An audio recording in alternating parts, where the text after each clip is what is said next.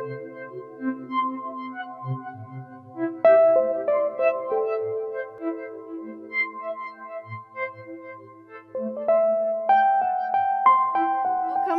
everybody, the ones that are here in the hall, and everybody that is listening online. My name is Malene Håkansson. I'm a media manager at Amnesty International Denmark, and I'll try to take you through this really, really interesting conference on the situation for Syrian refugees. While a humanitarian and human rights crisis unfolds in Ukraine these days, where Russia is bombing civilians and creating a huge number of people to fly, we must not forget what Russia also did in Syria, helping Assad to win the civil war, bombed civilians and forced millions to flee. That was back in 2011. Today, more than 6 million refugees have fled Syria. More than 5 million are now living under harsh conditions in neighboring countries. 1.5 million refugees remain displaced in Lebanon, accounting for nearly a quarter of Lebanon's total population, which makes it the highest proportion of refugees anywhere in the world. There are more than 3 million Syrian refugees in Turkey. And in Denmark, in small Denmark, we have only 31,000 Syrian refugees. And the focus of this conference is that we want to examine how Denmark's withdrawal of protection affects Syrian refugees in Denmark, but also abroad. So first, I'd like to welcome everybody here at the panel and also online. First, we'll hear from Haya Atassi from Syrian Association for Citizens' Dignity, and you are the media manager. Maybe if you can make a short introduction of what your organization does. Manager at the Syrian Association for Citizens' Dignity, SACD, and I am a displaced Syrian myself. The association is a grassroots popular movement established to promote, protect, and secure the rights of Syrian refugees and internally displaced people wherever they are. We at SACD are against any form of forced or premature return of refugees and IDPs, given that nowhere in Syria is safe at this point in time. And it has been that way since the early stages of the conflict, especially in areas under the control of the Assad regime. We know this based on the continuous work over the last 3 years on gathering information inside Syria and among the displaced. Information we presented in multiple in-depth reports on security and living conditions in Syria, which included views and perceptions of people living in Syria as well as in displacement. There are no indications on the ground that things are going in the right direction, and this is why the association works on several fronts to prevent policies or change in narrative that would lead to a forced return of displaced Syrians or a normalization of the current situation. Ever since the first indication that the government of Denmark may pass a decision to withdraw protection from Syrian refugees, SACD has worked to engage with Danish authorities and other relevant institutions to prevent what has become a dangerous precedent, which may endanger countless Syrians who sought refuge in third countries from the repression and deadly persecution they faced and are still facing in Syria, especially in regime-controlled areas. Minister of Immigration and Integration Matthias Tesfaye, in his correspondence with SACD, has failed to adequately justify their decision to withdraw protection of Syrian refugees or answer some of the key questions on the policy which has placed Denmark among the countries that are exerting pressure on Syrian refugees to return to what is an unsafe and potentially deadly situation in Assad-held areas of Syria. Instead, he directed all responsibility for their policy to the Danish Immigration Service and Refugee Appeals Board. On the other hand, the country of origin reports and the subsequent assessment used by the Refugee Appeals Board clearly failed to document and relay the real threat facing refugees if they were to return. They failed to illustrate the ongoing insecurity and systematic repression endured by individuals in these areas now. The assessment included deep contradictions between the information it contains and the final conclusions it makes. A decrease in military service does not mean an improvement in the security situation for returnees if they are supposed to return into the hands of a repressive regime. Prior to this conference, SACD was in touch with the experts who were interviewed for the Danish Immigration Service report in Damascus, and they all indicated that the decision to remove temporary protection from Syrian refugees from these areas did not at all reflect the information they provided. Most of them will refuse to collaborate with DIS in the future or will do so under strict conditions to prevent the misuse of their interviews. It is well documented that the situation in Damascus and Damascus countryside, as well as the rest of Syria, is absolutely not safe for refugees to return without being exposed to the risk of arbitrary arrest, torture, and inhumane treatment, and any extradition to transfer Syrian refugees to Damascus or any other part of Syria, particularly areas under the Syrian regime, would constitute a breach of Article 3 of the European Convention on Human Rights.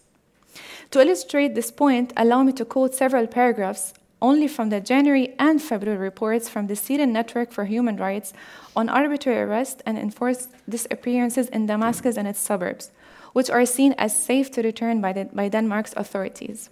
I'm quoting, "We recorded random incidents of arrest of citizens in Damascus suburbs governorate, with most occurring during campaigns of mass raids and arrests, which we believe were based on malicious security reports issued due to the targeted individuals' opposition to the Syrian regime. In addition, we documented arrests carried out by the regime's security services of civilians who had previously been released from regime detention centers, with these arrests being carried out with the aim of materially extorting the families of detainees. We also documented arrests targeting a number of returning civilians, all refugees and IDPs, after they returned to their original areas, now back under the control of Syrian regime forces. On Tuesday, January 4, 2022, personnel from the Syrian regime's political security force carried out a campaign of raids and arrests in Qadsiya city and Damascus suburbs, and the arrest of 7 civilians was documented. On Thursday, January 13, 2022, personnel from the Syrian regime's military security force carried out a campaign of raids and arrests in Khan al-Shin town west of Damascus suburbs. And there was the documentation of the arrest of 6 civilians who were taken to regime detention centers in Al-Kiswa city. On Friday, January 14, Syrian regime forces personnel carried out a campaign of raids and arrests in the neighborhoods of Al-Shamiyya and Al-Wadi and Al-Hama town west of Damascus suburbs governorate. SNHR documented the arrest of 3 civilians who were taken to one of the regime's detention centers in Damascus city. On Wednesday, February 23, 2022, personnel from the Syrian regime's military security force carried out a campaign of raids and arrests in Qadsiya city in Damascus suburbs governorate, where SNHR documented the arrest of 5 civilians. In February 2022, SNHR documented at least 203 cases of arbitrary arrests, including 13 children and 11 women, at the hands of the parties to the conflict and the controlling forces in Syria. The largest number of arbitrary arrests was carried out by the Syrian regime forces in governorates of Damascus suburbs, Daraa, and Damascus. This is the reality in Damascus and its suburbs today as we speak. The rest of Syria is the same, if not much worse. And this reality has been greatly shaped by an actor whose crimes we are all witnessing these days in Ukraine. There are about 6.6 million Syrian refugees who fled the country, while 6.2 million are displaced within Syria. The scale of displacement has skyrocketed ever since the Russian intervention in Syria in 2015 and its war on the Syrian people. Russia did not only actively participate in killing and displacing Syrians, destroying their cities and depriving them of means of life, but also is currently spending enormous efforts to normalize the Syrian regime and reap the fruits of its intervention in Syria. Since 2018, Russia has been actively lobbying to convince European countries and the EU to adopt 2 main game-changing policies: send Syrian refugees back to Syria without any change in the security situation, and start financing reconstruction in Syria before any legitimate, sustainable, and comprehensive political solution in Syria. While Russia is pressuring the West to send Syrian refugees back to Syria, it failed to create a single safe area in Syria despite having full control over large areas. The reconciliation agreements that were pitched and sponsored by Russia as a model for return have failed catastrophically. In areas like Daraa and Eastern Ghouta and Damascus countryside, such agreements only led to further displacement, lack of security and safety, and serve as a proof to the regime's and Russia's empty promises. The atrocities currently witnessed in Ukraine are only a fraction of what Russia has done in Syria. Imagine asking Ukrainian refugees to go back to an occupied part of Ukraine in the near future. And imagine hosting countries telling them that Ukraine under Russian occupation is safe. This is what Syrians are being asked to do. Russia's interest in claiming that Syria is safe lies in entrenching its military gains into permanent control of the country. Russia keeps hosting conferences on refugee return in Damascus, the last one in July 2021. Denmark cannot afford the damage to its image of a democratic country to be the only European state whose policy on return of Syrian refugees in fact aligns with that of Russia. Any policy that pushes Syrian refugees into an unsafe and immature return essentially serves Russia's interests. Sending Syrians back to the current Syria will only contribute to further violence, instability, and an increase in displacement rates, as more than 67% of people who were forced to return to date have stated that they will attempt to leave again at first opportunity, yet this time permanently. Denmark and other European countries hosting Syrian refugees must be well aware of the implications of such policies of premature return, which not only threaten the lives of Syrians, but also will have ramifications that will reverberate on the region and Europe as well, and will threaten any hope of peace and stability. The irresponsible policy to strip Syrian refugees from protection and put them in a situation that forces them to return acts as a dangerous precedent to refugee hosting countries like Lebanon, Turkey, Jordan, and potentially other European countries. We believe that it is unacceptable for a country like Denmark to try to solve the refugee issue based on internal politics and inaccurate assessments, resulting in policies that violate human rights, are in direct violation of EU regulations and interests and align with Russia's interests, rather than advocating as an active European member for an EU position to promote for a truly safe environment in Syria with a comprehensive political solution to ensure a safe, voluntary, and dignified return for refugees. We stress that neither the Syrian regime nor Russia can be guarantors of any peace or security in Syria. This fact must be well accepted. The main drivers of displacement cannot be part of any safe environment in Syria. The international community, especially refugee hosting countries, must work towards achieving a comprehensive political solution under a safe environment in Syria that guarantees the safe, dignified, and voluntary return of Syrians, and to use available diplomatic and economic leverage to do that. The situation in Ukraine showed us that such leverage exists and can be used when there is a political will. If the world would have listened to Syrians years ago, if the world would have taken Russia's crimes against humanity and war crimes committed in Syria seriously, maybe we could have prevented the disastrous situation we have today in Ukraine. Let's not repeat the same mistake again. Let's not cave into what Russia and other oppressive regimes want. Europe cannot appease murderous Russian and Syrian regimes. Denmark's policies cannot serve Russia's agenda in Syria and cannot be the cause of more suffering to Syrians. Thank you. Thank you.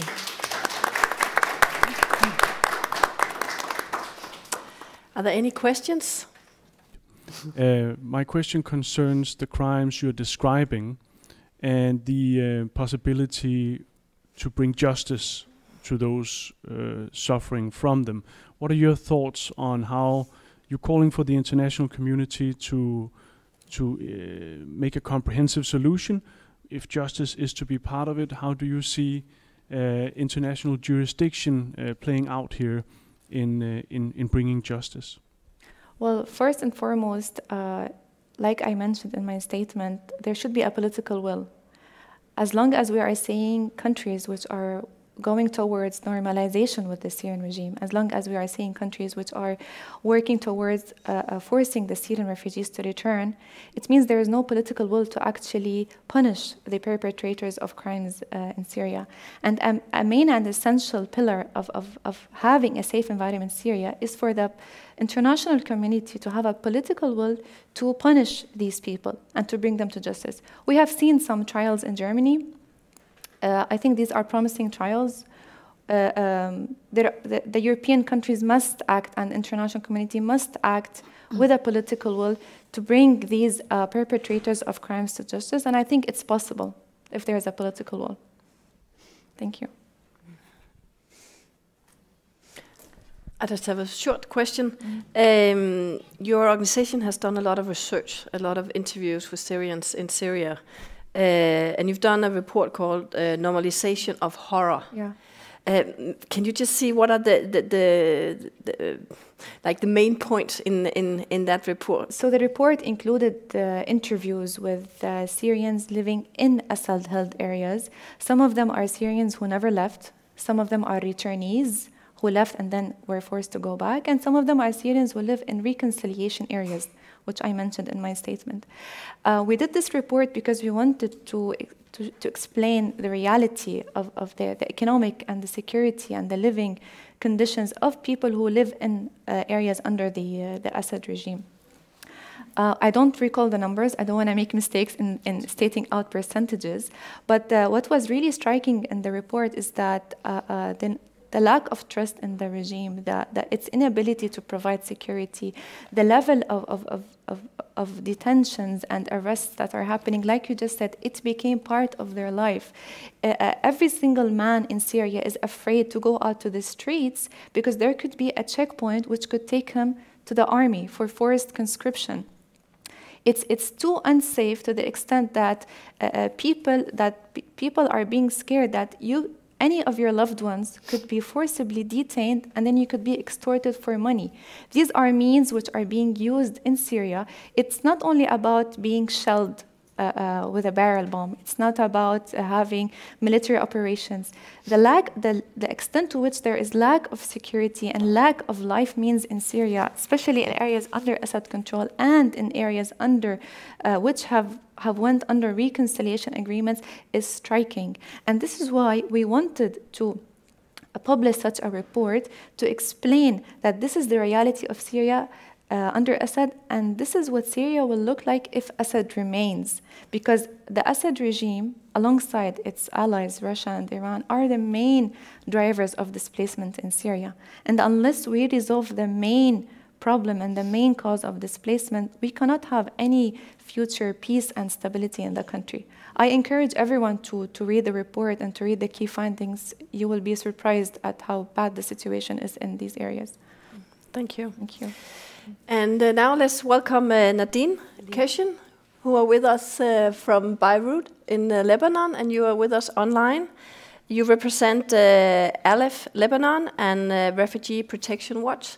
Can you start with a short introduction of the two organizations that you are representing?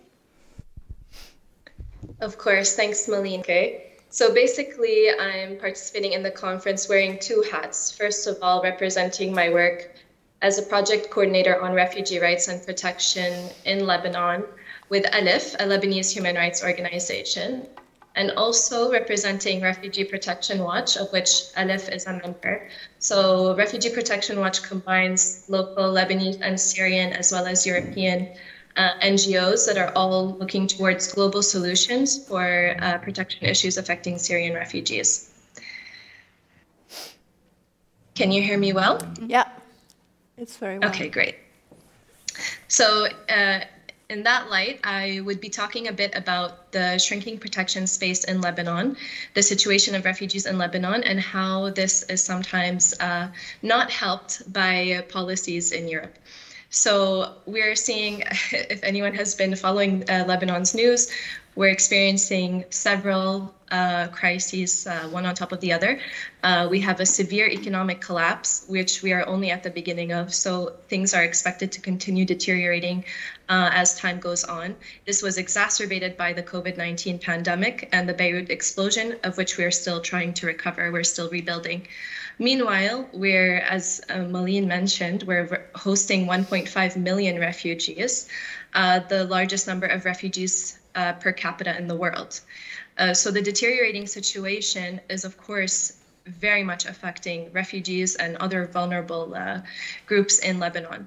The rates of school enrollment for refugees has gone way down. So we're looking at potentially a lost generation of youths who will grow up with no job prospects, no future prospects because they are unable to get education. Child labor is up. and there's been increased reports of GBV crimes and employment exploitation. These are protection issues that I always work on as in my position at EDIF. However, I've had to shift some of my focus to looking at irregular migration, which has risen, and forced deportations, because we believe that this is a big risk coming up, especially with the Lebanese elections coming up in May. So the declining situation in Lebanon has, of course, resulted in increased social tensions between refugees and host communities. And we expect that this sort of scapegoating of refugees, blame shifting will only worsen with the upcoming elections. Meanwhile, Lebanon has not ratified the Refugee Convention and has very narrow protection laws for refugees. So looking at that and seeing that legal residency rates is at an all-time low, 16% only of refugees are legally registered in Lebanon. So we can see that this poses a huge risk for potential deportations then. And this is something that, along with some of our colleagues and other organizations, we try to monitor and intervene on in case refugees are detained and potentially being processed for deportation. But this is made more difficult when the protection space is shrinking and where there's more issues that we need to cover in our advocacy. This is also made more difficult when countries that are more stable than Lebanon and have better human rights protections are also kind of violating the right to seek asylum and removing protected status of refugees. So with that, I would like to shift to talk about some of the things we cover more with RPW, Refugee Protection Watch, where we've been focusing a lot on advocating for more burden sharing, responsibility sharing with regards to the Syrian refugee crisis. We're very concerned at RPW with the growing anti-refugee sentiment that we've seen in some European countries and the policies and practices that are denying rights to asylum seekers.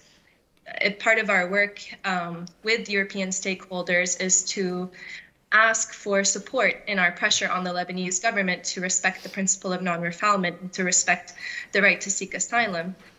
This argument is contradicted when Denmark declared Damascus safe for return, when protected status was removed from some refugees, and when we've seen these violent pushbacks of asylum seekers at several European borders.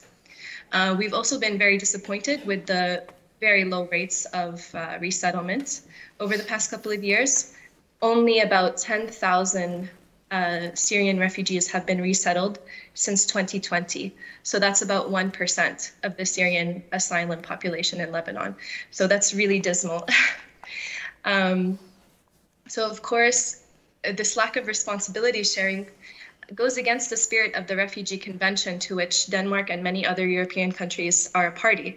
The Refugee Convention highlights the need for international cooperation around refugee crises so that the burden doesn't fall too heavy on certain countries. In other words, it envisioned a situation where a potential conflict could result in a large influx of refugees, which could in turn destabilize neighboring refugee hosting countries. So to avoid this, the convention calls for international cooperation and burden sharing, but unfortunately, we have not seen this cooperation to the extent necessary to maintain stability in Lebanon.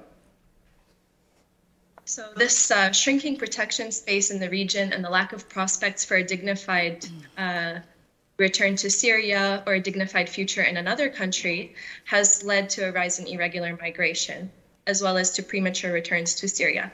So RPW has done research on returnees to Syria and has found that actually many people who returned ended up re-returning to Lebanon or leaving again to go to another country, because what they found upon returning to Syria was that the situation was not what they expected.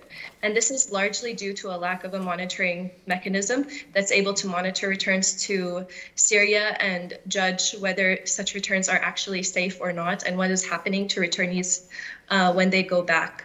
So we've been pushing for a return monitoring mechanism so that information can also be transparently shared with refugees in other countries, Syrian refugees that are residing in other countries, so that if they are to return, they actually know what the security situation is, and they know if they or their loved ones are at risk if they return.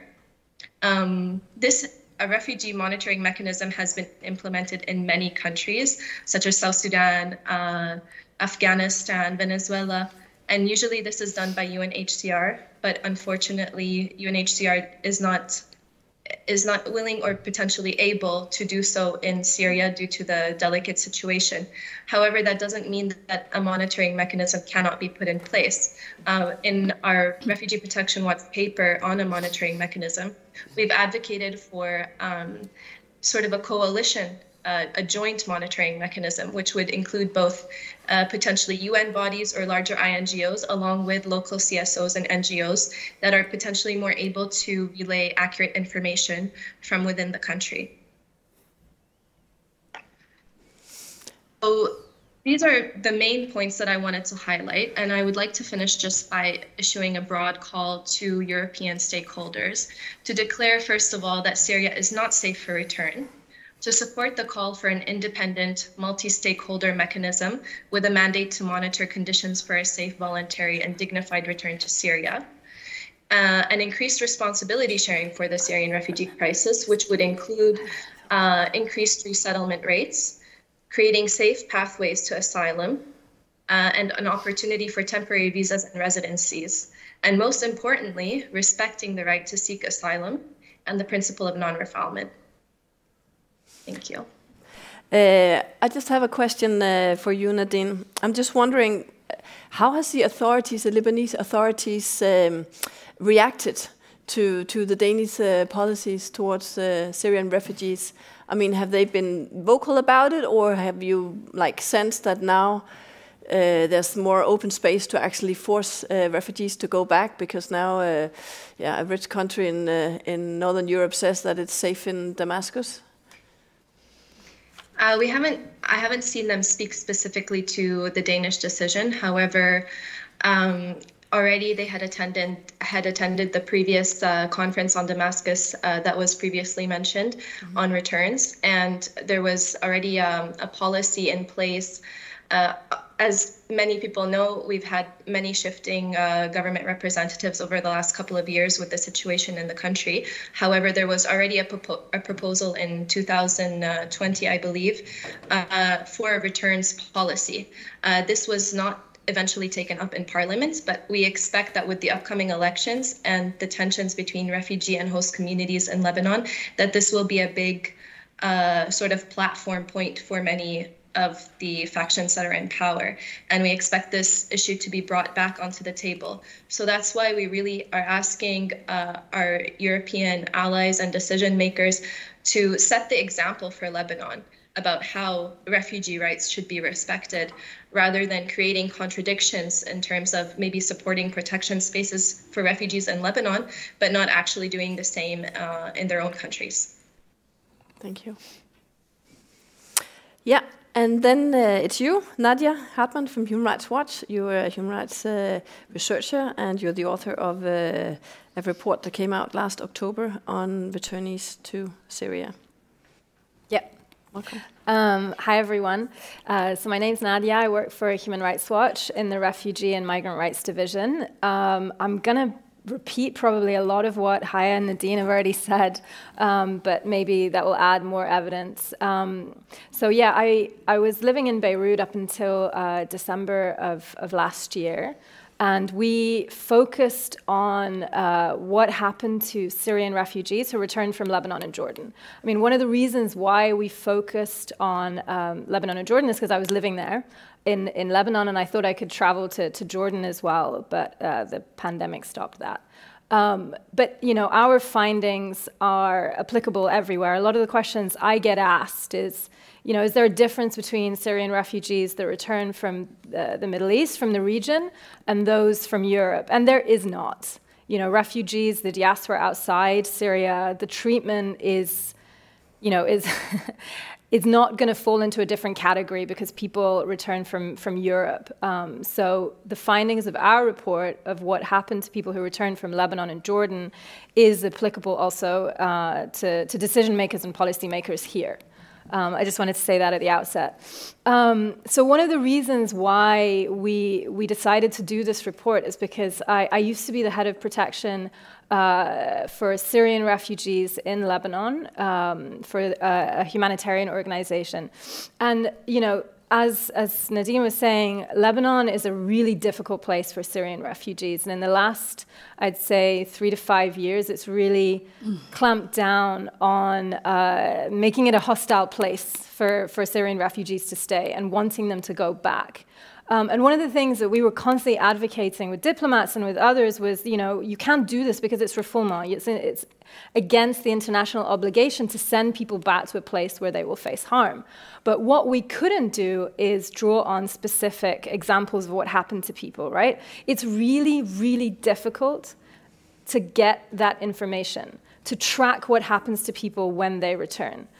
Because people inside Syria are under surveillance, are extremely scared and rightly paranoid in terms of telling people outside, you know, the reality of the security situation. And that just is, you know, we know anecdotally, but getting that kind of hard case evidence is difficult.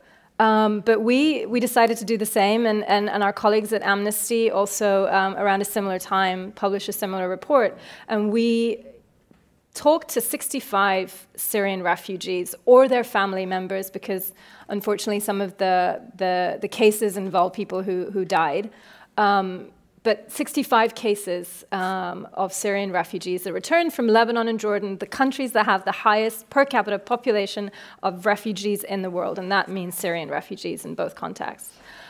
We looked at why people returned. It's important to point out for our research, you know, I wouldn't call them voluntary returns in the context of Lebanon. You know, when you don't have legal residency, when you're not allowed to move, when you live in housing that is inadequate beyond any standard, and, you know, you're constantly faced with harassment, you know, the threat of detention and deportation, which is provided for now in Lebanese law, it's not a voluntary return, right? But we would call those it's a coercive environment in Lebanon. But everyone we spoke to still made the decision to return. And in Jordan, the context is somewhat different.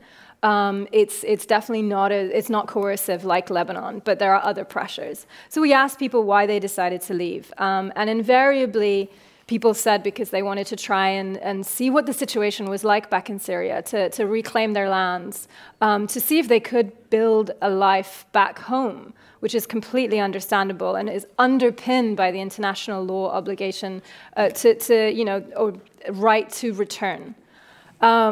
People said they couldn't access medical care in Lebanon and Jordan. You know, it's provided for, but not for chronic conditions. You know, not if you have cancer, not if you need long-term care. That's not going to be subsidized by UNHCR or the state of Lebanon and Jordan.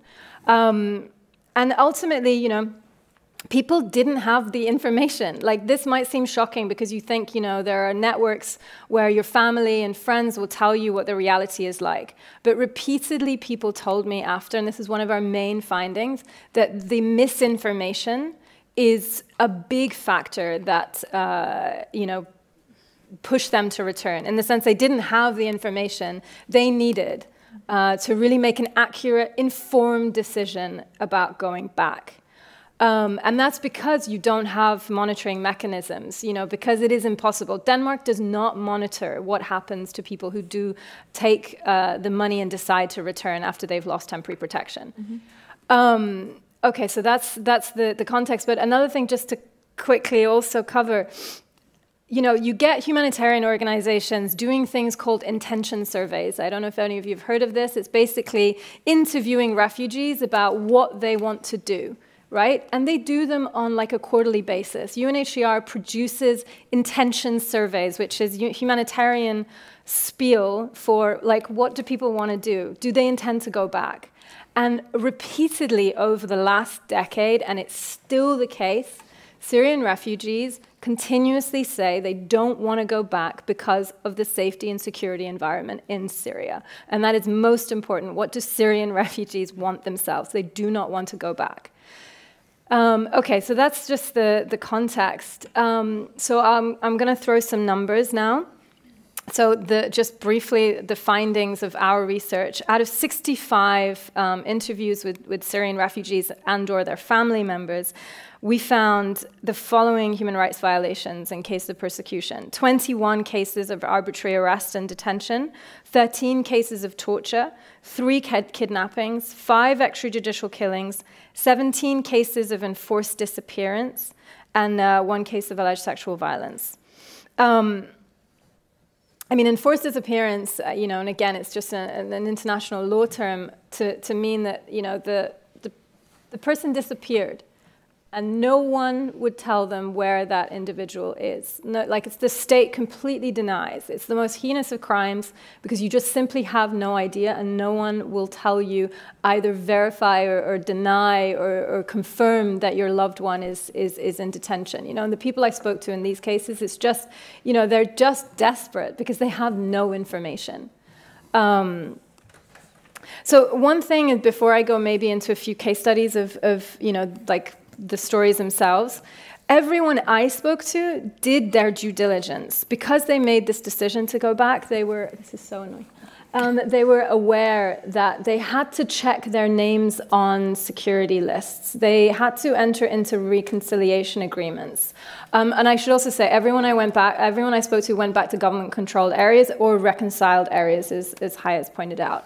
So they did the things that they were meant to do. They checked their names. It's a huge process. It's a process you generally have to go through. You cannot go back without getting your name security cleared. And most of them, who did this, got security clearances. I mean, no one I spoke to didn't. Everyone was approved to go back. I spoke to one man, a 34-year-old man from Homs. Who was living in the Bekaa Valley, which is an area where about a third of the refugee population lives in Lebanon. And he and his family made the decision to go back because they were quite wealthy and they had, land in Syria. And they did security clearances for their whole family. And they came back cleared. They were told, you're safe to go back. On the second day that him and his family returned to Homs, he was picked up by the political intelligence agency, was brutally tortured by that agency in detention, and then handed around, which is another pattern and practice of what happens in detention in Syria. Handed over to another intelligence agency to go through the same kind of brutal human rights abuses, torture, awful humiliation, until his mother could basically bribe her son's release. And what he kept on saying to me when I met him and interviewed him is, he thought he was safe. He'd gotten the security clearance, and still this happened to him. He was forced to sign documents in detention that he, was not given the time to read, understand. The only thing that he saw was the name of a neighbor who had denounced him. And this is the point, the randomness of the targeting, this indiscriminate way of deciding that someone is perceived to be affiliated with the opposition is just widespread. You cannot, people ask me continuously, what is a profile of someone that could be targeted on return? There is no profile. There simply is no profile. This happens to men, women, and kids, unfortunately. I spoke to an 84-year-old man who was hung from a ceiling in detention. The case speaks for itself. Just horrifying. Why was he detained? He doesn't know.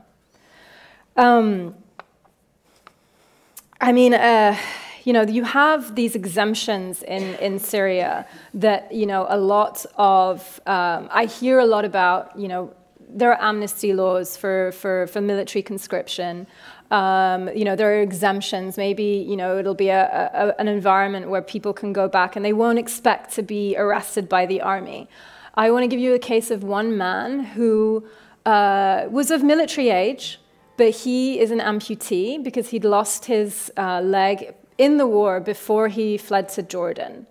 And when he returned, he was told by the military office in his hometown that he was exempted from military service because he has one leg. But he was told to go to Damascus to get an official certificate. So he went to Damascus, and he was stopped at a checkpoint. It was a military security checkpoint, and they humiliated him. They insulted him. They said, why haven't you gone to the army? And he showed the document. They ripped up the document.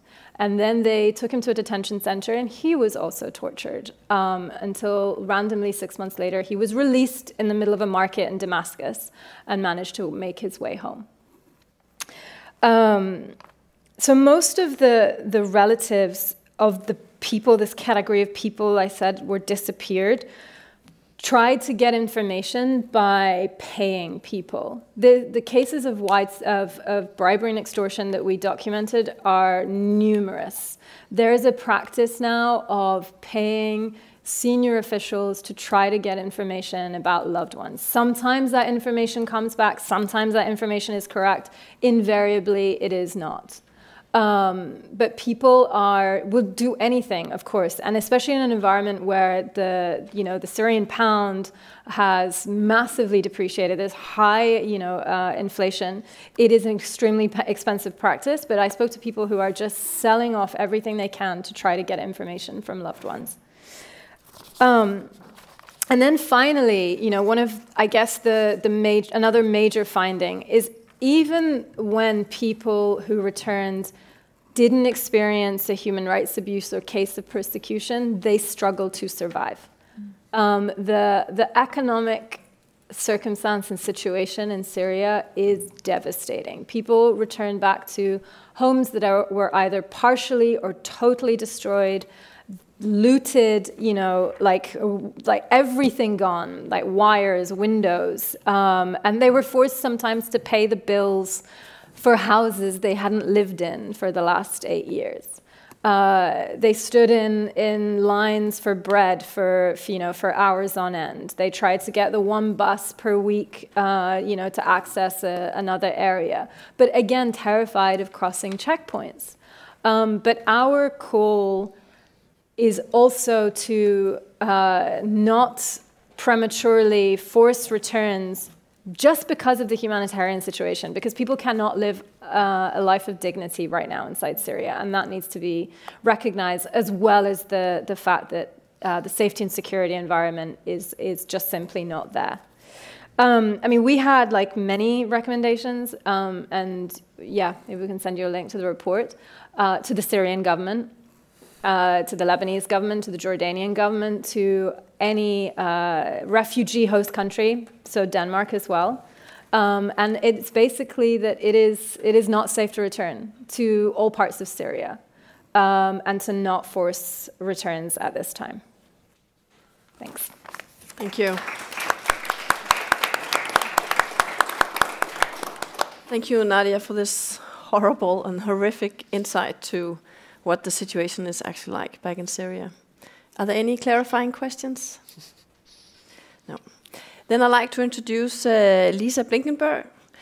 She's Senior Advisor for Amnesty International in Denmark and has been working a lot lately on Syrian refugees, especially since Amnesty International also published a milestone report about Syrian refugees returning back to Syria. And Lisa has mainly focused also on how to persuade or how to stop the withdrawal of protection statuses of Syrian refugees here in Denmark. Please. Thank you. Yes, I would like to present our report, You're Going to Your Deaths, about violations in Syria. It's from September 2021, and our research period was 1 year from July 2020 till June 2021. We did interviews with 41 individuals covering 66 cases, and within that there were 13 children, 15 women, and 38 men. The returned refugees came from Lebanon, 39 cases, but also from the Rukban informal settlements, which is between Syria and Jordan. And then we also had seen some returnees from France, Turkey, Jordan, Germany, and the United Arab Emirates.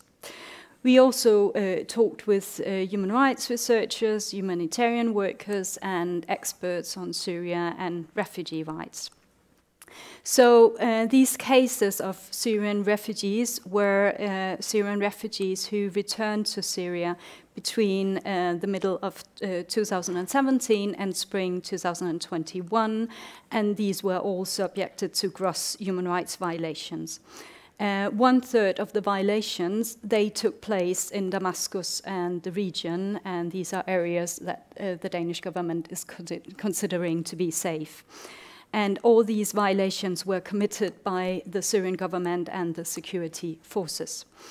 So what are the human rights violations? I mean, we have heard a lot about them, and unfortunately, it's more or less the same. I mean, we saw 59 cases of arbitrary detention.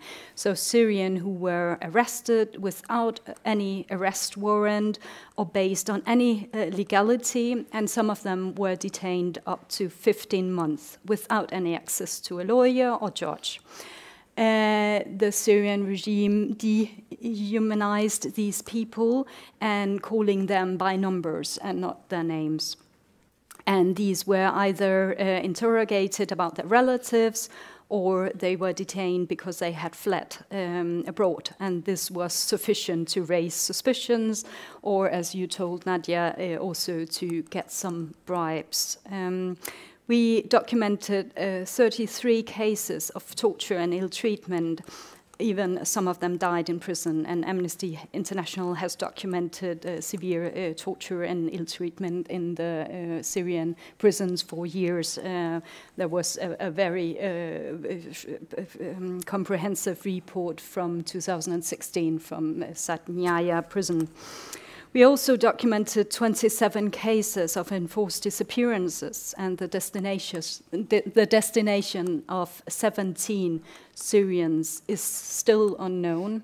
Among them are 4 children from France at the age of, I think, 2 years old and 16 years old. We also saw 14 cases of sexual violence and rape, which was used as a tool of torture and to humiliate and punish and control these people. So why did they return? As you said, there is a gross kind of misinformation about the situation in Syria, and these people did not think they were not involved in any opposition groups or related activities. And they thought it would be okay to return to Syria. And we even saw some women and girls returning firstly to see how the situation was. But many are also targeted because they sought asylum abroad, and they are considered terrorists by the Syrian government and the security forces. And I will quote here some quotes from the security officer at a border crossing saying, "Why did you leave Syria? Because you don't like Bashar al-Assad and you don't like Syria. You are a terrorist. Syria is not a hotel that you can leave and return to when you want."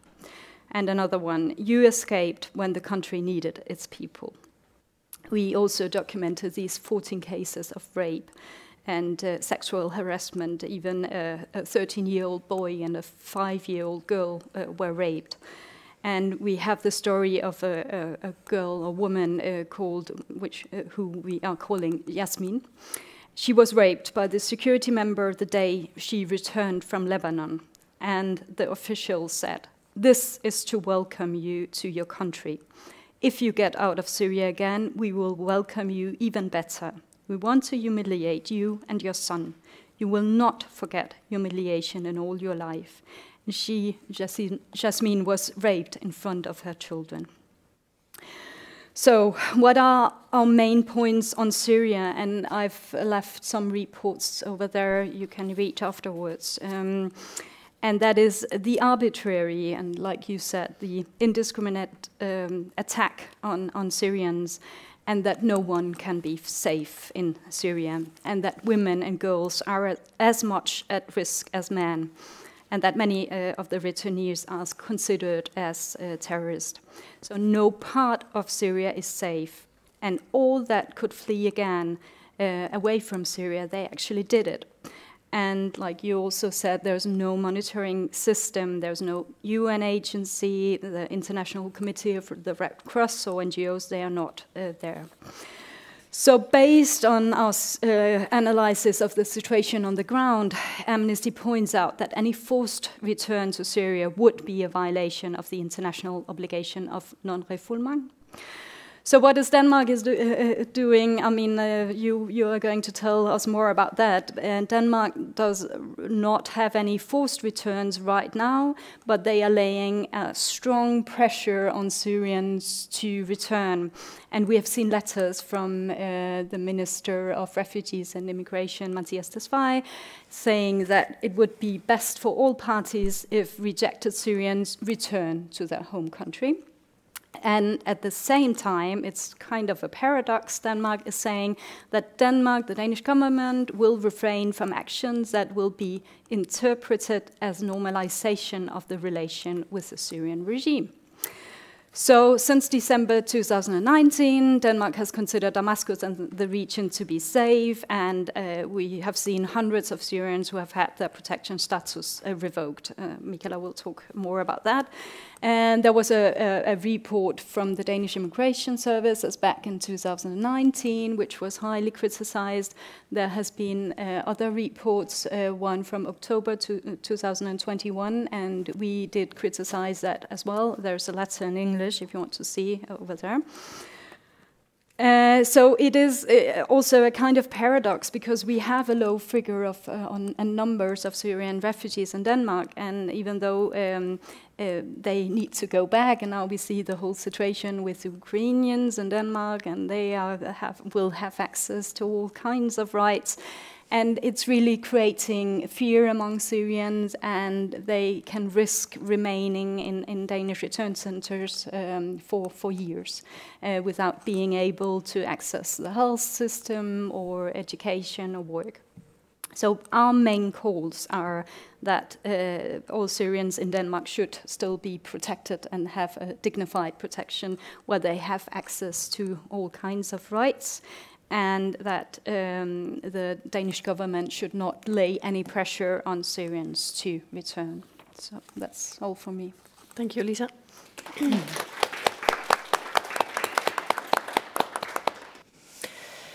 And then our last speaker is Mikaela Klante Bendiksen. She's founder and director of Refugees Welcome, which is a humanitarian organization based on volunteer work.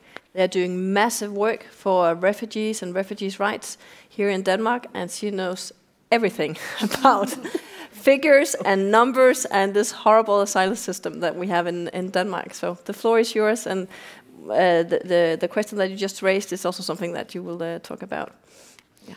Thank you. And we're very proud to co-organize this event with the SACD, and we're grateful to have these very busy experts with us in Copenhagen. My topic today is the Danish angle. Why is Denmark the only country to revoke Syrian refugees' permits? And what is in fact happening with the Syrian cases here? Experts and journalists have proved how the reports from Danish Immigration Service about the security situation in Syria are biased, and how the sources do not agree with the conclusions. This is not the first time that Danish Immigration Service is accused of manipulating reports. It happened in 2014 with the country report on Eritrea, which was so flawed and misleading that it was in practice dismissed. 3 journalists won the highest Danish award for unraveling the truth about that report. Again, something similar happened with the report on Somalia from 2017, and it led to hundreds of Somali refugees losing their permits in Denmark, but sadly enough with much less public attention than the Syrians. Danish Immigration Service is not an independent, neutral body. It falls directly under the Minister of Immigration and Integration, which has led an increasingly hostile policy on refugees for the last 20 years during changing governments. Denmark has taken a leading role in Europe, trying to make the country as unattractive for asylum seekers as possible, and it's working. We are now receiving the lowest numbers since we started counting 40 years ago. The present government has announced a goal of 0 asylum seekers in Denmark, presenting a plan to move all asylum case processing to some African country that might accept to do it for the right price. But this story goes back to 2015, when the number of Syrian refugees arriving in Europe rose very suddenly and caused a panic reaction. The government decided to introduce a new status, Article 7.3 in the Danish legislation, for war refugees without a personal story of persecution, similar to the kind of refugees we see coming from Ukraine now. But compared to other kinds of refugees, these ones had limited rights to family unification, and the permit could be revoked even if slight security improvements occurred in the home country. And this is the main reason for the conference today. In 2016, another important thing happened in Danish asylum law. The Refugee Appeals Board has always been a very strange construction in the Danish legal system. The board has the final word in an asylum case without access to the courts or even the ombudsman. Now the government decided to cut down the 5 members of the board to only 3, arguing that the member appointed by Danish Refugee Council was incompetent, representing the asylum seekers indirectly.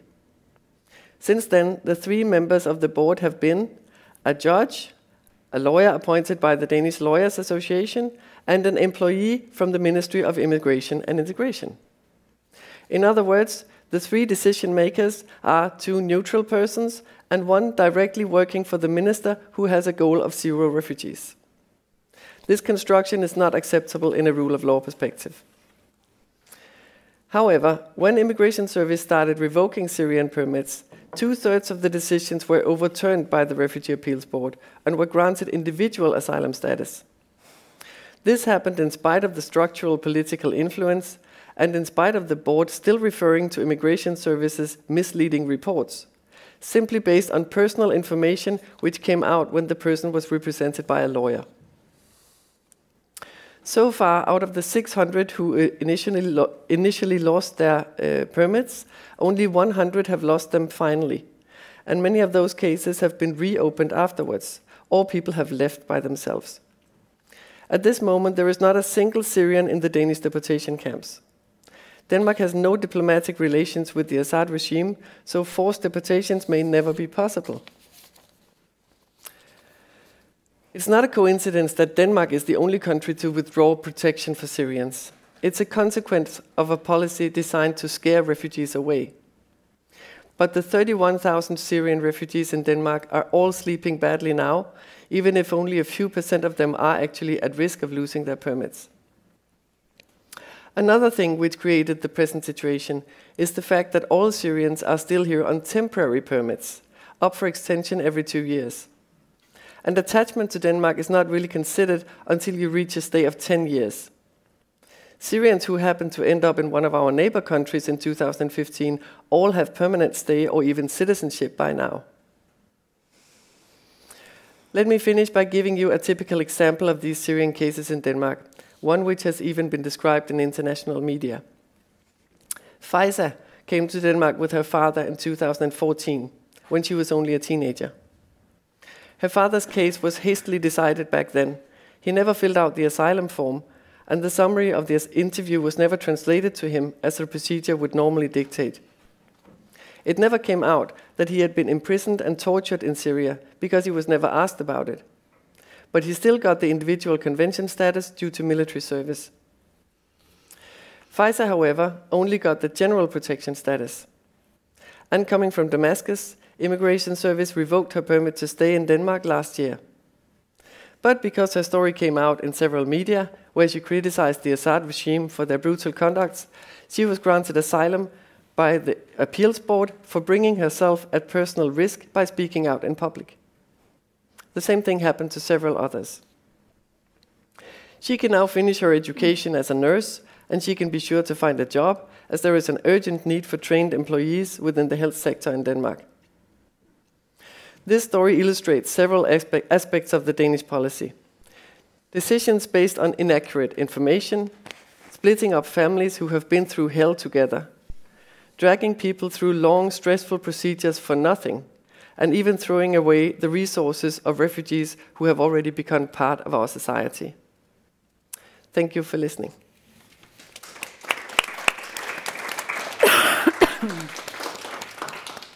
Thank you.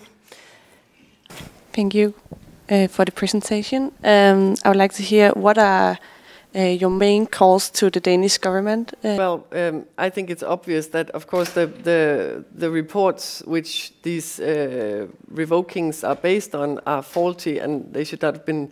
The conclusions in the reports are wrong mainly.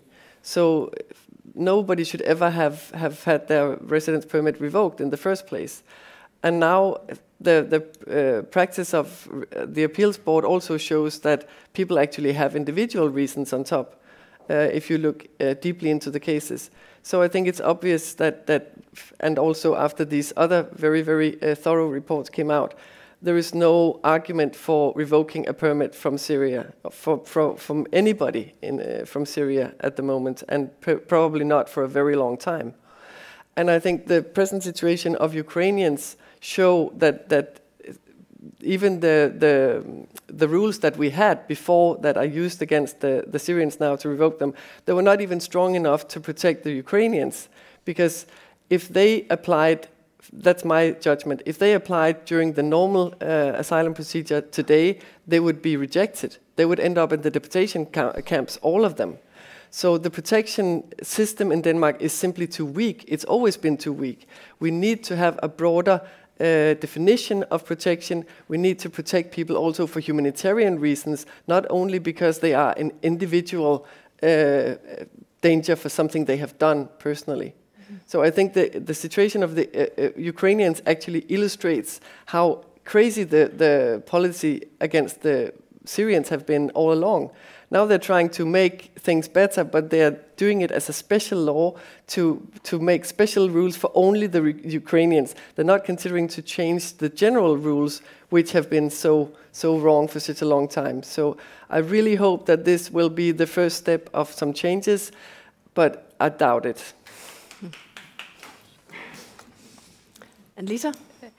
Yes, we agree, and saying that Syrians should still have protection in Denmark until the situation in Syria has stabilized and Assad has been brought to justice, and we have seen this. Yeah. But I know, Lita and Nadia, I mean, you've been touring the Danish authorities with these massive reports telling the truth about the horrible security situation in Syria. How did the authorities receive that truth? And all that evidence that you did? They thanked us for our hard work. That's what they said. I mean, they received the reports, and I mean, literally, that's what they said. They thanked us. But you know, I mean, it's clear to me that there's no willingness to revisit the decision on Damascus and Damascus countryside. I think really important now is to watch what happens to other areas inside Syria. I am sure that the Danish Immigration Service is looking at other areas to designate safe. And, you know, what we can do is put pressure to stop that. You know, Human Rights Watch was one of the organizations that was interviewed by the Country of Information Office. It's a difficult question whether we would do that again. You know, I mean, of course, as a human rights organization that documents, you know, and fact finds like Amnesty, we want to put, you know, and all the, you know, the NGOs that appear on this panel have this information. But do we want to be complicit in another designation? You know, what do we want to have to issue another letter saying, you know, this is not what our interviews, you know, demonstrated? I think it's really important to really put pressure and to raise awareness that other areas are being considered right now. But I really don't think that Damascus and Damascus countryside is going to be redesignated, although that is obviously our call. Mm-hmm. But then it's also, well, interesting, now we're not inside the politicians' heads, but it's also interesting what you're saying, that there are no Syrian refugees right now at any of these return centers. So why is that? Has the pressure actually worked? No, it hasn't. It's not because of the pressure. It's because of the system, the not very good, strong legal system, but still the legal system. And the focus was mainly on scaring people away, of sending an image, of sending a message, and creating an image of Denmark as a very tough country for refugees. but it's not working in the end because the security situation is simply too bad, no matter how you put it. And you, Haya, what would you like to say to the Danish government? Other than agreeing with everyone, I would like to assert that we cannot compartmentalize safety in Syria. We cannot say, we cannot do an assessment for an area over the other. All of Syria is not safe. There is no safe environment in Syria. And this is why we cannot start any conversation about sending Syrians back to any area in Syria. This is something very important if we are going to send a message to the Danish government. Thank you. And you, Nadine?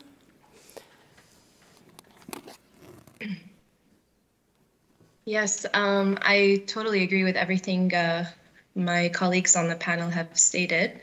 In terms of revoking protected status, I mean, the thing is, where there's a will, there's a way. Like what we've been seeing at Aleph is we're doing some research on the rise in irregular migration. And what's shocking is that even new migration routes are being thought of, new methods of migrating irregularly. Most recently, we saw with the cases at the Belarus-Poland border. But there are more pathways coming up, because if there is a need to flee, people will find a way and they will put themselves at risk in hopes for a better future. So, why create a humanitarian crisis? Why put people's lives at risk at borders? Why not just cooperate internationally and address the situation as it really is on the ground and find durable solutions for this whole crisis? Thank you. Can I make an addition? Yeah, sure. Yeah, I wanted to say that the association issued a report, We Are Syria, where we interviewed 1,100 Syrian refugees and IDPs, and we asked them about their conditions for return and what do they want to see for return and what does a safe Syria mean to them. And it's very important when we are talking about Syrians going back is to actually talk to them and to ask them, what do you want to see in Syria? What must happen in Syria for you guys to feel safe to go back? So including the displaced Syrians in these conversations is something extremely important. Thank you. Mm-hmm. Yeah, there's a question here, and there's a question there and there. Yeah. So basically, first of all, allow me to thank you very much, all the people who are involved in this.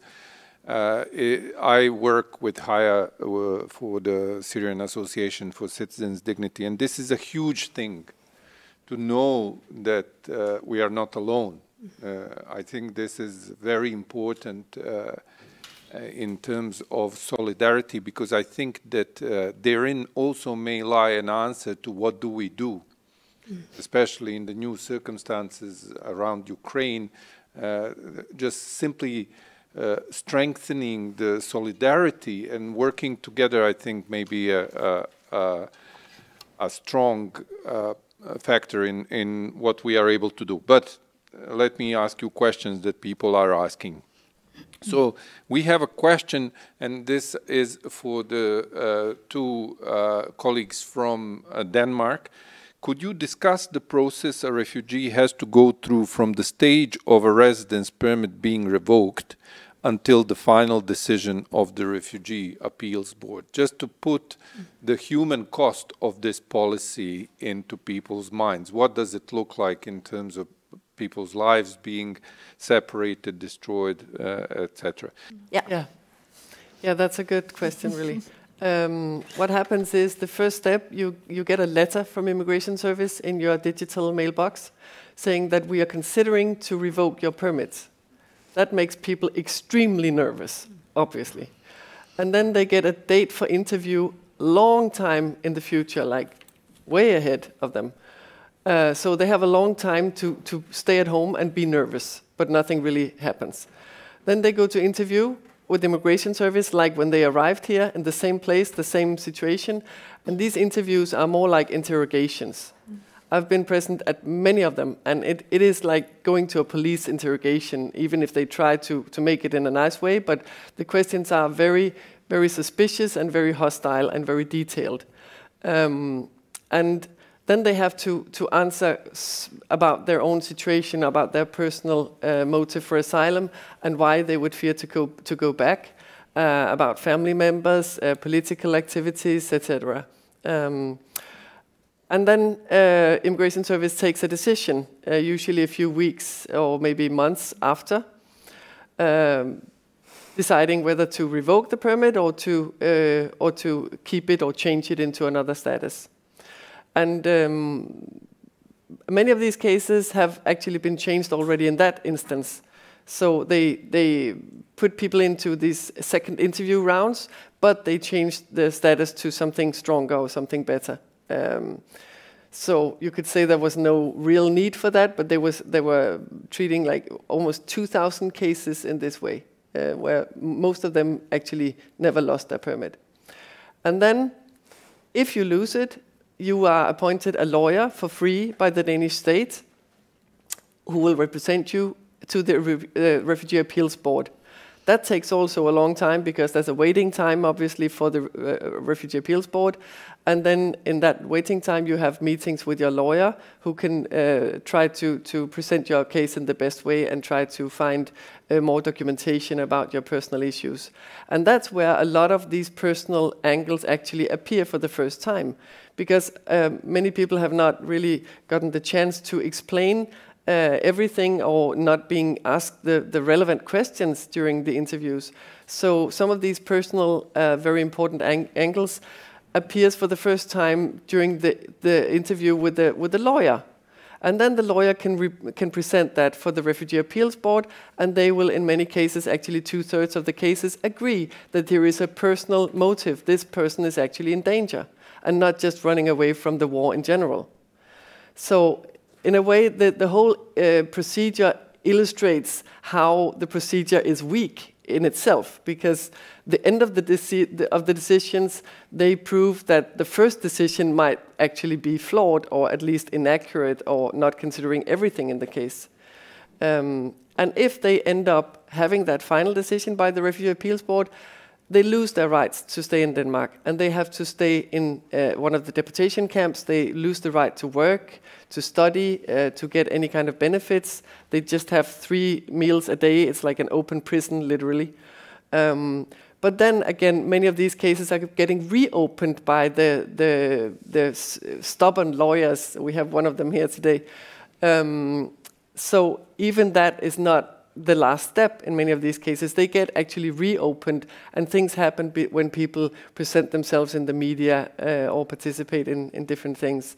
So in the end, very, very few people end up losing their permits finally.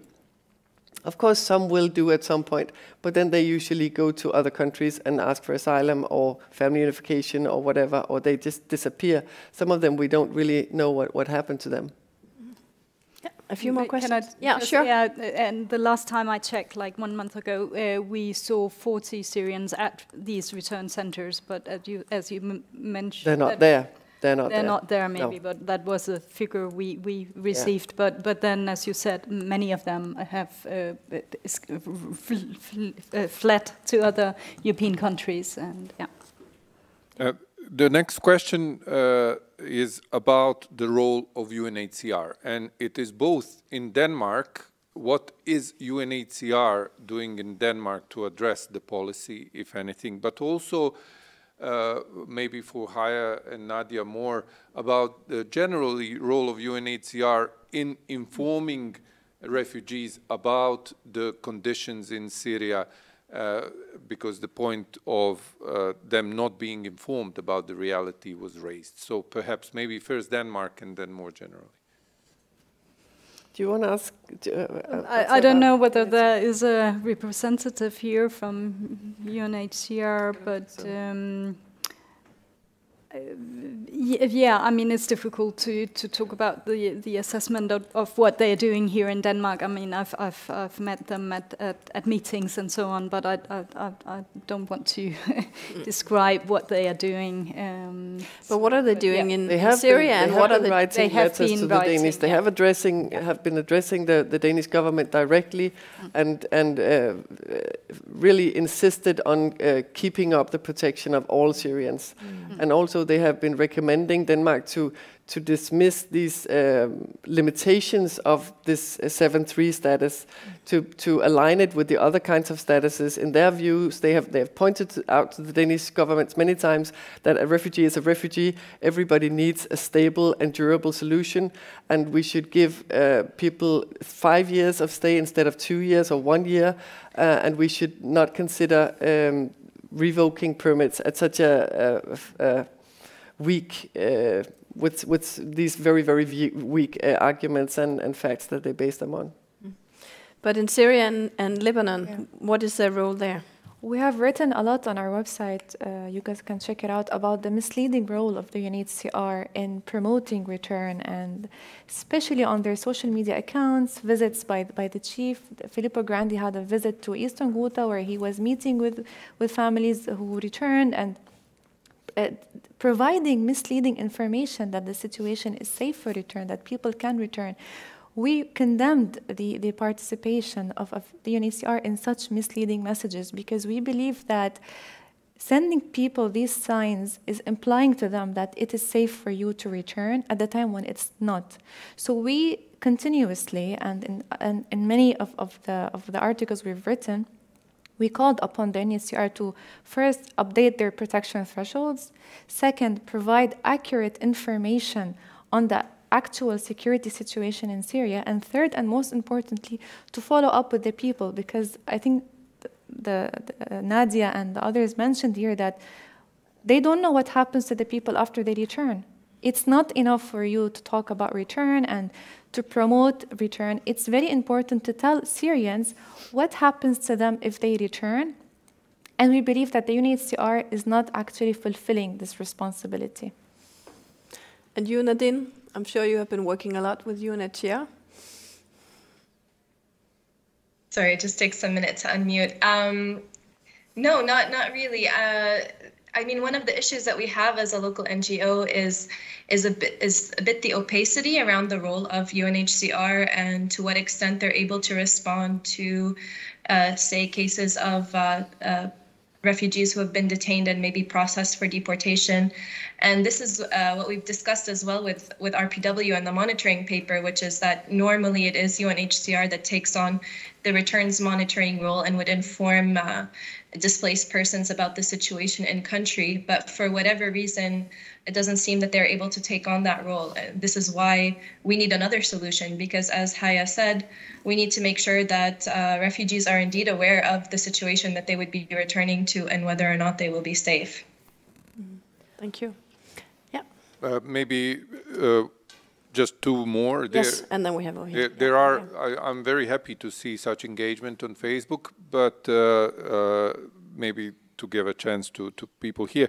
So I think it's a general question to everybody. Are you also engaged in advocacy with politicians in the EU Parliament as a way to put pressure on Danish politicians? This comes from Marie Juel Pettersen.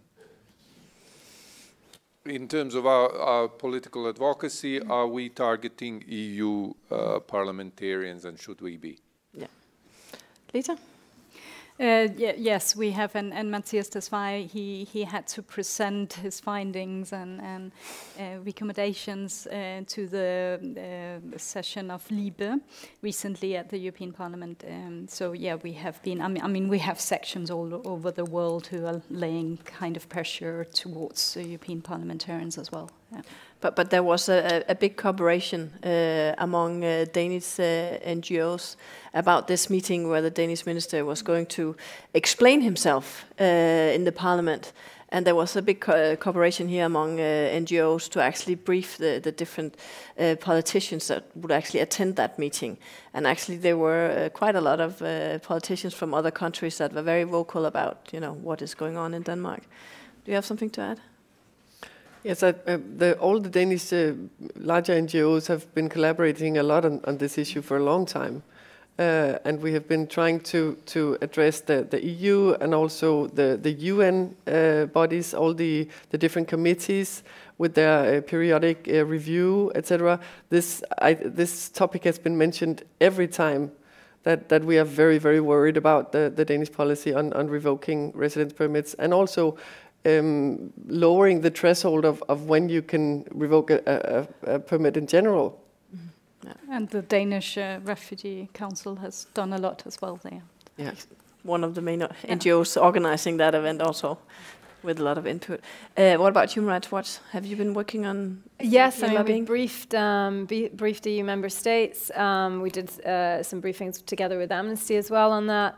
I mean, I think there was an EU parliamentary resolution, I can't remember exactly when last year, that stated the position that Syria is not safe.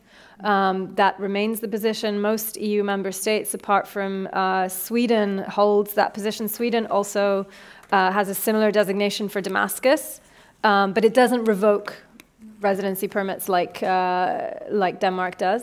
I just want to also add a point on UNHCR. It's really, I mean, it's important as a foundation to know that UNHCR does not consider Syria safe right now.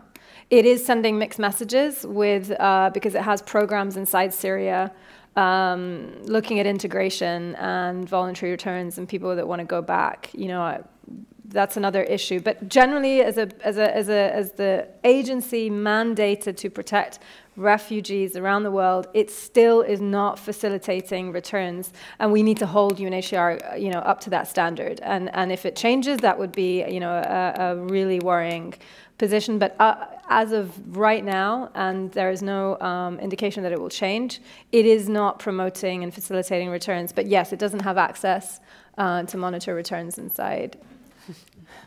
Thank you. I have two slightly legal questions that I hope the panel will respond to. The first, maybe most to Nadia and Lisa.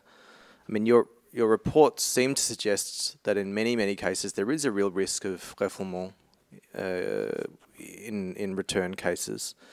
So my question is, at least for some specific profiles, perhaps, such as women and girls, my question is, are Amnesty and Human Rights Watch considering or supporting strategic litigation in this area with respect to Article 3 and the situation in Syria?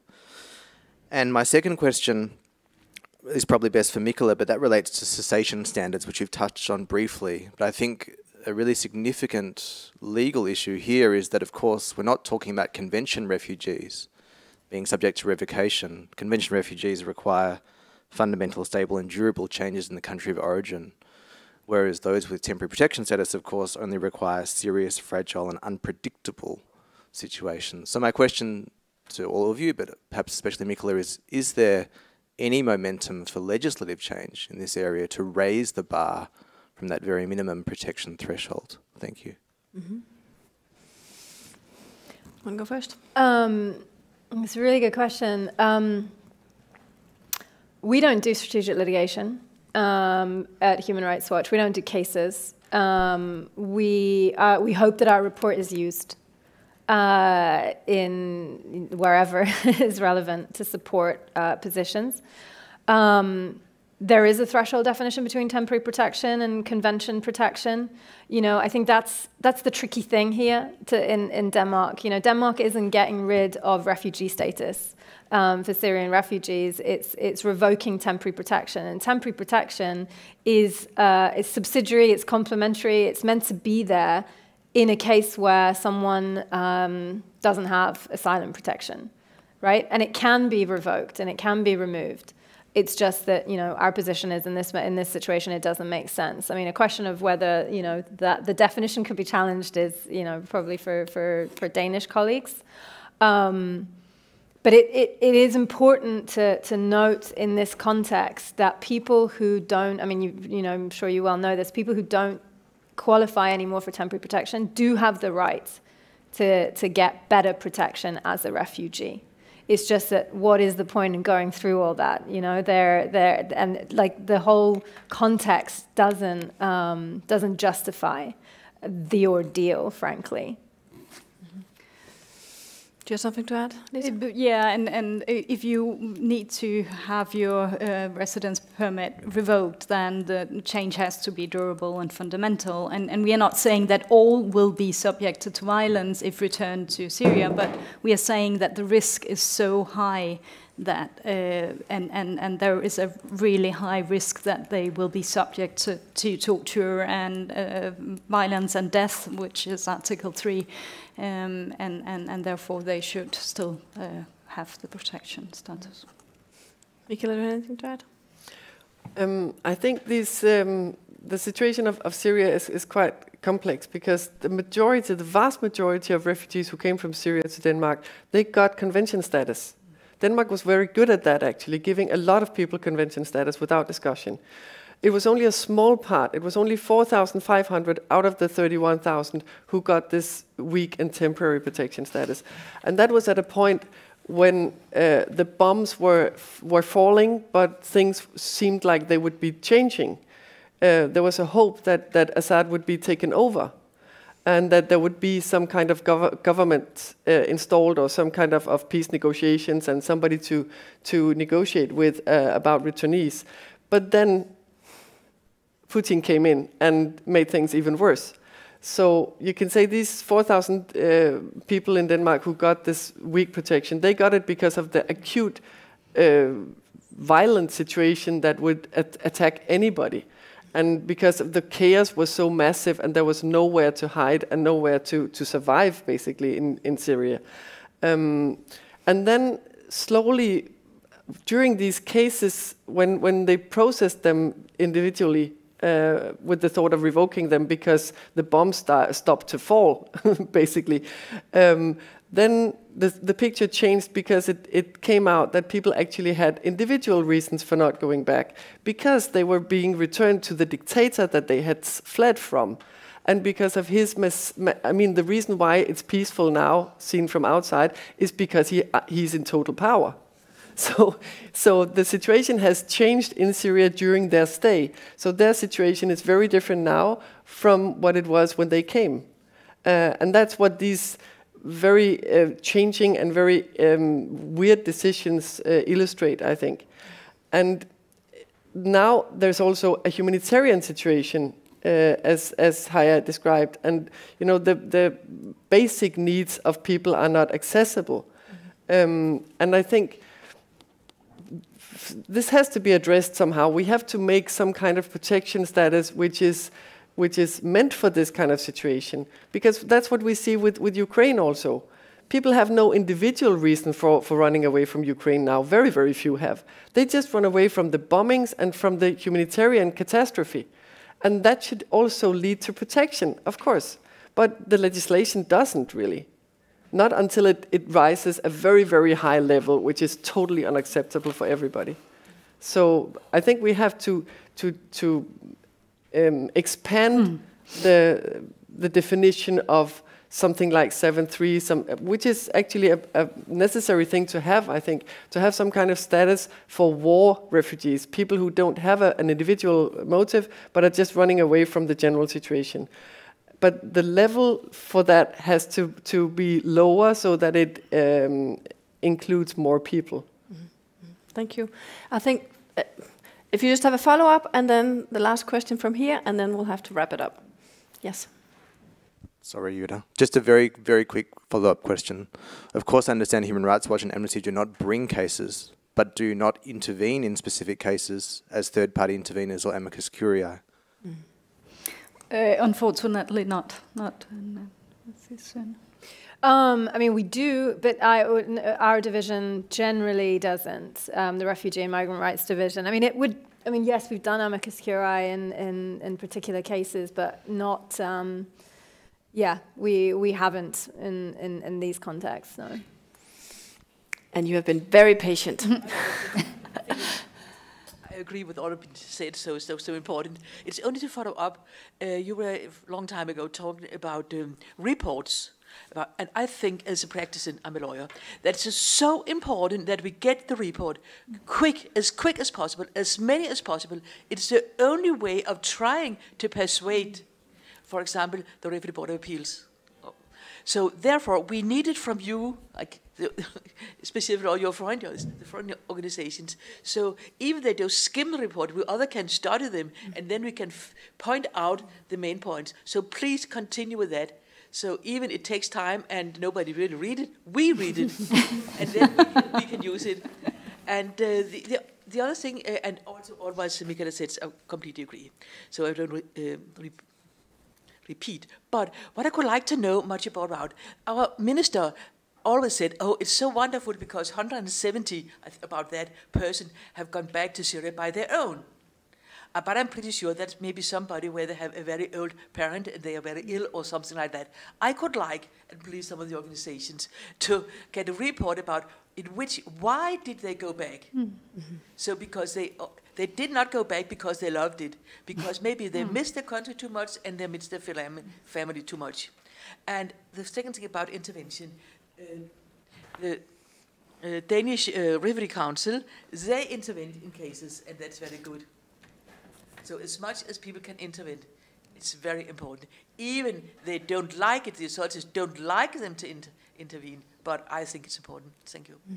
Thank you. Can I just make a brief sure. comment? So why are people going back? I mean, in the report we are describing that all the people, Syrians who could flee away from Syria, did it again. But those who remained in Syria, whether due to parents who were ill yeah. Yeah, and our report goes into the reasons why. And actually, just on interventions, we do it's really difficult for Human Rights Watch to decide to intervene in a case. Like, we have so many cases we could. If someone is known to us and we know the case, then we might intervene. And if we can provide a letter of support or something like that in an asylum case, we do. But we have our thresholds of when. But I haven't been involved in any open amicus curiae on this. Thank you. Very short and very short. Yeah. You first. Yeah. Didn't man like? Just a very quick clarification to yes, strategic mitigation. We haven't yet, but Amnesty has a history of assisting. So we would definitely want to lift that and aid in such interventions if possible, but we haven't done it yet. And there are some sections who do it a lot. I mean, there's a Swedish section does a lot of litigation. I just, if I may, from our work, to address a point that has not been addressed, which I think needs to be introduced in the public sphere in Denmark, probably as a matter of urgency. And like the colleague, the lawyer said, we are working on reports, and one of the reports we are working on is the scenario in which, let's keep in mind that there are more than 13 million displaced Syrians, almost now 7 million refugees, but also internally displaced, mostly in the north, some 4 million around Idlib.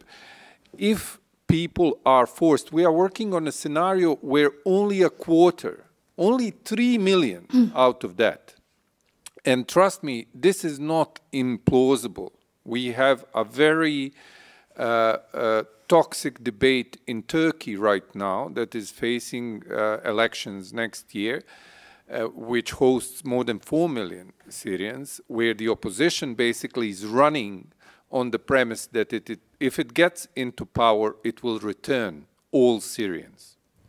Lebanon, we could hear from Nadine that the Lebanese government also had a proposal floated about return. Jordan is playing with some sort of safe zones concept, which is unfortunately getting some traction with some politicians. So the point being that if we return even only 3 million by force, the studies that we have done is that more than 70% of those who have returned are looking for ways to go to flee again, this time permanently, as a life or death matter. So what we will see is another huge wave of displacement. So this is the debate that I think needs to be had in Denmark in terms of the solutions that may appear as, let me use a very wrong term, sexy in the short term, are catastrophic in the long term, because they are feeding public debates in Turkey They are feeding discussions around Syrian refugees as, look, Denmark is doing it. Yes, they have a smaller number and it's a smaller, but they're doing it. It's a European democratic country. So why should we not be doing it? So it's a very important issue to introduce in the public debate in Denmark. Consequences, long-term consequences of this policy. The last question, I'm sorry that I took the time, but I think it is important. It comes from Julun Eka Jafferson, and I'm sorry for the pronunciation. What can students in Denmark and common Danes do in terms of grassroots support of these rejected refugees? What can others do while the politicians play their games? And I'll finish on that. Thank you for the very good question. Let's take a quick round on that. Let's start in Lebanon.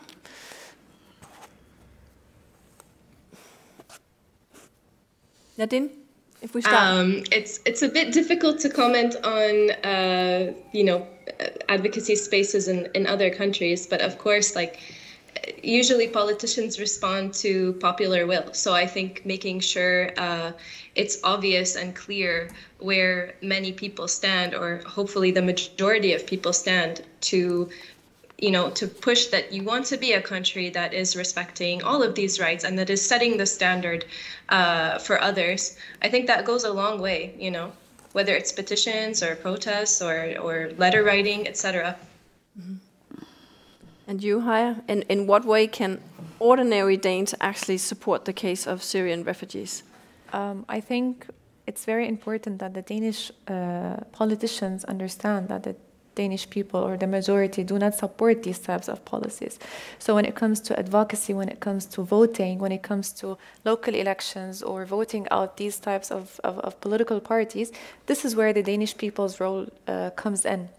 For the politicians to feel accountable to these people, and that our people are against these policies. And to be honest, I mean, I personally believe that a huge extent of this decision by Denmark's government has political motives behind.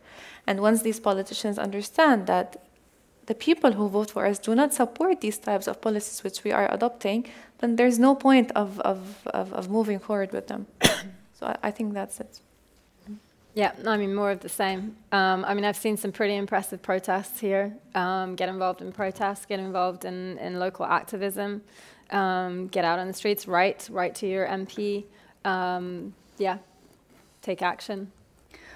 Yeah, I agree. And then also to get hold of the right holders themselves. I mean, Syrians, and fortunately we have seen many Syrians out in the media, and we have had the support as well of a really extraordinary guy, Mahmoud, a young guy who, and then his parents actually got of their residence permits were not revoked. It happened last Friday. So yeah, I think. Yeah, I agree, Haya, that I don't think the majority of the Danish population actually supports this policy. There was a survey also recently saying that actually 73%, I think it was, of the voters for the government, for the Social Democrats, they were against their own government's policy when it came to Syrians. And we have seen huge protests in Denmark actually defending the Syrians. There was one day where we had 25 demonstrations in 25 different cities in Denmark on the same day, in the same time, just to protect the Syria with the headline, "Syria is not safe." And many of them, as you mentioned, Lisa, many of them have been presenting their stories in the media. And I think the normal people who are not really interested in this subject and doesn't know how it works, they get really shocked and very surprised when they hear that you can separate a family. Like take a girl like Faisa and take her away from her father. They came together. They've been together always. How can you separate a young girl from her father and keep him here? It doesn't make sense. And also some of these stories where the opposite was true, where young people who are studying and working, they suddenly have to see their old parents go to deportation camps or even being sent back one day. It doesn't make sense to anybody, and not even to the most nationalist and defensive among the Danish people. They don't, when they see how these laws affect people in real life, they don't agree with it.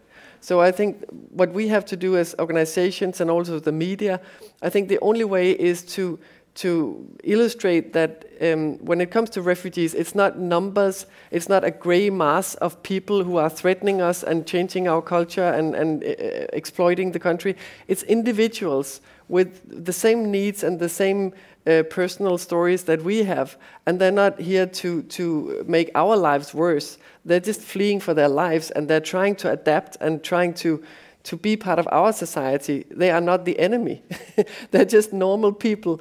I think this is the challenge somehow to take out the faces of this huge gray mass that everybody's fearing, to present that they are not a gray mass. They are individuals. They are normal persons. They are real girls and boys and children and old people and whatever. And they don't come here to destroy Denmark. They want to be part of us, actually, if they are allowed to. And I think maybe the Ukrainian situation can show people something about that, even if I'm extremely shocked and so sad to see this way, how discriminating it is. Like suddenly we welcome this group just because they come from not so far away and they look a little bit more like us. It's nauseating to see, actually. For me, who has been fighting for people from like coming just a little bit longer away from, and see the hostile policy they've been met with. But I think some of these people who have not been working with refugees and don't realize how hard the policy is, they are now standing up for the Ukrainians. And some of the people who write to us, they're already shocked. Like, is she supposed to live in Sandholm in the reception camp? Why can't she just stay with me? Well, we have rules, you know, people have to stay in asylum camps. So maybe some people will open their eyes to realize how the system actually is when they face it now. And on that note, I think we should close this really, really interesting debate and discussions. And I'd like to thank you so much, all the panelists. Actually, I tried to take notes because then I want to wrap it up. But we have covered so many areas. There are so many things that we need to do, that we are doing. But I think that the discussions here and also your presentation shows that the solidarity and the sharing of information is what we have to continue working on. So we'll make the politicians listen. Activism is really needed because it's also the public that can actually change these laws. And of course work with the people that it is all about, the Syrian refugees, because they are really, really strong. And they have also here in Denmark been very, very, very vocal, which is also one of the reasons why some of them can actually stay, because they've been so vocal, very, very brave and very, very inspiring. So thank you, everybody, and thank you very much to Refugee Welcome and the Syrian Association for Citizens' Dignity for arranging this really, really cool event. Thank you. Thank you.